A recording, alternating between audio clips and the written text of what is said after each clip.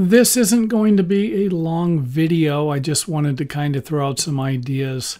The last video I made was just to make a point about extending the overhangs. In reality, if you're going to go with a longer overhang, for example, something that might be 3 foot or longer, you might want to use some posts and beams, and these are going to require footings. And then I will provide you with 3 different examples for building a porch. If, for example, you're having problems with headroom clearance or other design problems with different pitches, and in the first and the last examples, and the first and the second example will have the same roof pitch or slope. And then have our porch rafters sit on top of that board.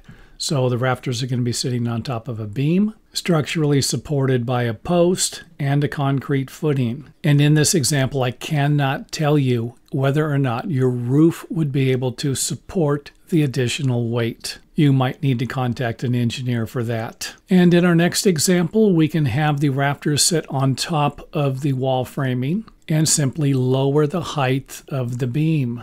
And even though I'm not going to show it in the next example, you're going to need blocking for everything. And you might even need midspan blocking on rafters that span 10 feet between the bearing points, or between the top of the beam and the top of the wall framing. And in our last example, if you need to raise the porch, you need to make it higher. You can add a wall here that will transfer the weight here down to the existing footing. But again, I'm not sure if structural engineering would be required for a project like this. And since we're going to need taller rafters, you might need another backing board here. And of course, I made this angle a little bit steeper. So if extending the roof rafters isn't going to work for you, or it's going to cost too much money, or require larger materials for some reason, then maybe just consider creating a porch area instead of extending the roof overhang.